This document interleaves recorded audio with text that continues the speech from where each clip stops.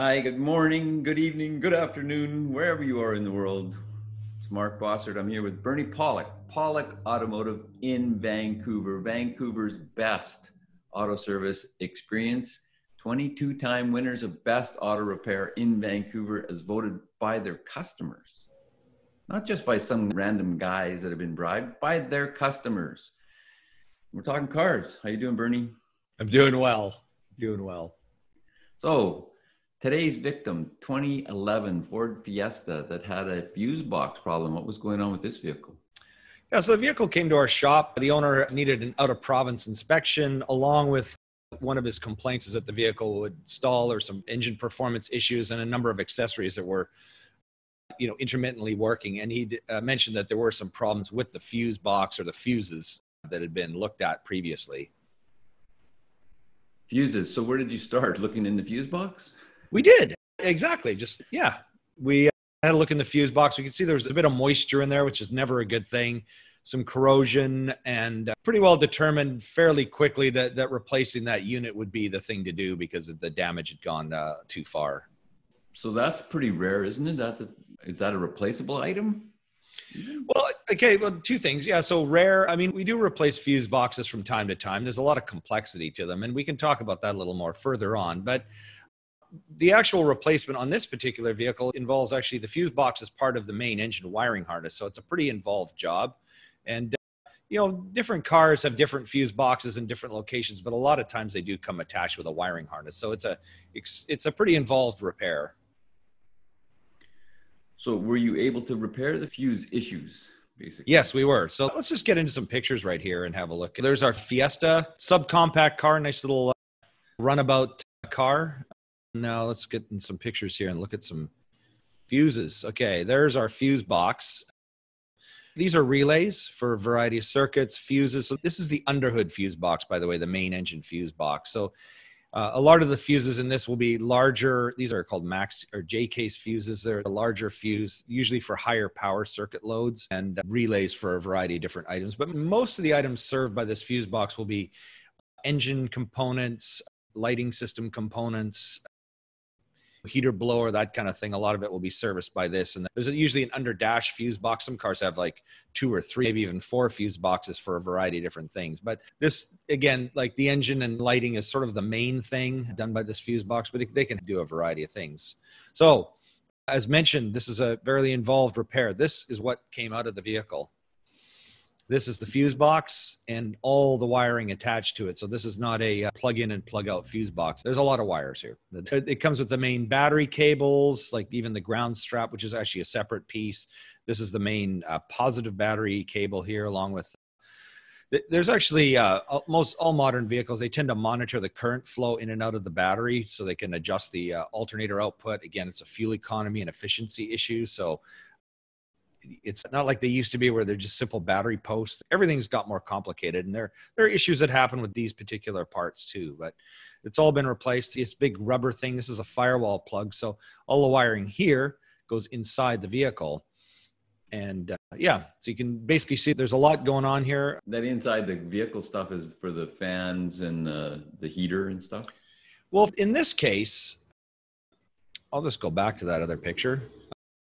This, I believe, because it's all kind of wrapped around, but I believe this plug here would plug into the underhood fuse box and the power would be distributed from there. So again, that would be the fan, the heater, all the instrument panel controls. A lot of it will be, at least the power will be fed through this item here, and any communication needs to go back and forth will go through that wiring there.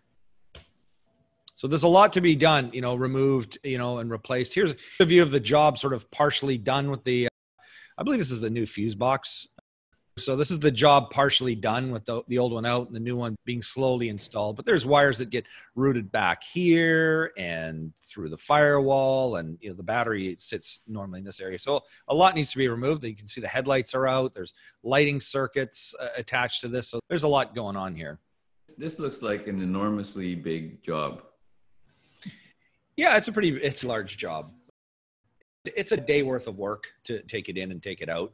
And I know it's a relatively simple vehicle compared to, some that are out there. If that's any consolation, it's a simple modern vehicle because nothing's that simple anymore. Yeah, it's not like it's got three computers and body control computers and etc. Well, it does have that. I mean, people tend to think, and I still get people go, oh, my car has computers. Oh, yeah, it's got lots of them. They've been using them for years because it's actually, electronics is so cheap nowadays and so easy. They can put it in everything. Whereas, 30 years ago, it would have been astronomically expensive to put a lot of these things in. But now it's like, once the systems are developed and they're used across platforms, and it's easy to, use these modules and a variety of things. And it actually makes the car simpler. Even with all the complexity of a modern car, there's way less wiring because you've got computers that are talking to computers. So all they need is two wires to talk to each other, and then they can actuate devices locally. So we're kind of drifting a little off topic here, but that's a lot of the complexity of modern vehicles. And usually it's reliable. It's just when something does go wrong, then it can be difficult. So you don't do very many fuse box replacements. So my first question is why? And then my second question is, why do you have fuses and relays and all this stuff? Okay, excellent question. So yeah, we don't do a lot of them, but we do some now and again. And the reason why, I mean, generally they're pretty reliable and robust, but things like with this fuse box. So this car is from Alberta, and the other interesting piece of history on this car is it was actually trailered behind probably an RV, a motorhome, because it had brackets on the front and wiring. So even though the vehicle may not have that much mileage of actual driving, it may have seen some excessive moisture and temperature extremes. So that can have an effect on the vehicle. But, just sometimes things break down. There's a lot of heat that goes on, with electrical circuits. So sometimes something will break down if it's not built as tough as it can be. I forgot your second question. Oh, why fuses and relays? What a relay does is it actually provides power. It actually allows a high powered circuit to be shorter, like less wiring. So for instance, if you have a headlight switch, you can run all the power, say the headlights need 20 amps of power. That requires a very thick, fat wire and a lot of electricity and heat flowing through a switch.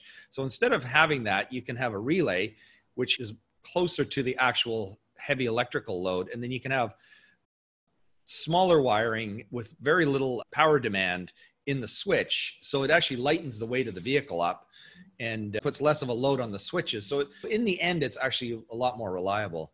Thinking about actually back to the first car I owned was a 69 Dodge Dart Swinger 340. It's a pretty cool car, but these Dodge Darts, they all, even the cheaper models, they all had a current gauge, an amp gauge as to whether the battery was being charged.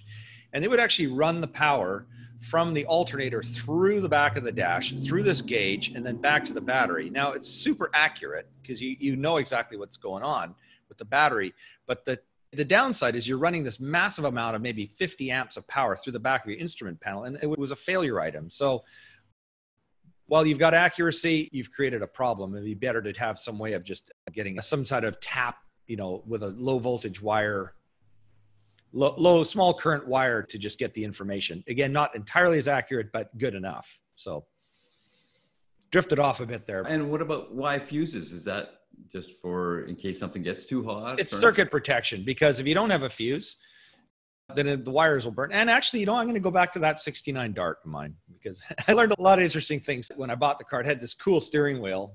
It was like a wooden steering wheel with chrome. They were kind of popular aftermarket wheels. And they had this big chrome horn button in the middle. Well, it wasn't exactly the most robustly made item. And I used to work for Via Rail on the trains. So I parked the vehicle in the parking lot, went out of town for a few days, came back, the car was dead. And, oh, that's kind of weird. Well, I found basically that the engine wiring harness had melted because the horn button basically held the horn place. The horn button popped off, and the horn went off. Who knows how long? It was in some outback parking lot somewhere, probably didn't bother anyone. The horn went off until it basically melted the wiring. It wasn't a fuse protected circuit. And so that's why we have fuses to, when things get too hot or it overloads something, it'll blow the fuse. So, people often come into our shop and say, oh, I've got a short circuit in my wiring. Well, if you have a short circuit, usually the fuse will blow, or an overload or a short. But sometimes I like to call it a long circuit, where the circuit's too long or the wire breaks. It's a different thing. But the fuses are there for protection, to protect wiring. This car of mine actually had to have a lot of the car rewired because of that. So that happens if you don't have fuses. Or if you have a fuse that pops and you put a fuse that's too big, you can damage your wiring. So you don't want to do that. You need to put the right fuse back in. Or even worst case, gas and fire don't mix too well, and it could burn Well, your car that's up right. And, pretty the quick. other thing is burning wiring. You never know what's going to happen. It could actually catch fuel on fire and then the whole car burns up. So, yeah, you want your wiring to keep cool, keep proper, and fuses are very important. And there's a lot of them. It's amazing when you look at some vehicles, the more complex vehicles we work on, like Range Rovers or fancier Mercedes. I mean, there could be like a couple of hundred fuses in different fuse boxes. It's quite incredible, really, how many fuses some vehicles have. The Fiesta, again, kind of simple. So how are Ford Fiestas for reliability? Well, we don't see a lot of them. They're not the most common cars here, but they are, like, worldwide. This is one of the most common cars sold. Very popular in Europe. And in North America, they've sold them in different eras. There's actually, I think there's 7 or 8 generations. I had to do a little Wikipedia looking, but this generation, this 2011, is one of the newer generations. It's been sold in North America. They're generally pretty good, but one thing I did find, I had to do a little research. Transmissions problems seem to be pretty common, sort of the biggest complaint and issue with this vehicle. So if you are looking to buy one, a transmission is definitely something to look at, make sure it's good. That's sort of not based on personal experience, but it could be a pretty big ticket item. So definitely something to look for and make sure it's good and it's been serviced. So how did the Fiesta run after you did this extensive rewiring job? Yeah, it was good. We tested everything, all the circuits, lights and horn and wipers and everything seemed to be working fine. Went for a road test, drove great. So I think, it's a large amount of work, but once this is done, I mean, unless you take the cover off the fuse box and spray water in it, it should work well for another 10 or 15, 20 years. So if you're looking for some service for your vehicle in Vancouver, you got some electrical issues, Pawlik Automotive. You can reach them at 604-327-7112 to book your appointment. You have to call and book ahead. They are busy. Or check out the website, pawlikautomotive.com. Hundreds, not exaggerating, hundreds and hundreds of videos. We've been doing this for 8 years now. All makes, models, types of repairs, you name it, it's on there. Or the YouTube channel, Pawlik Auto Repair. And of course, we really appreciate you listening to the podcast. If you like what we're laying down, leave us a review. Thanks, Bernie. Thanks, Mark. Thanks for watching.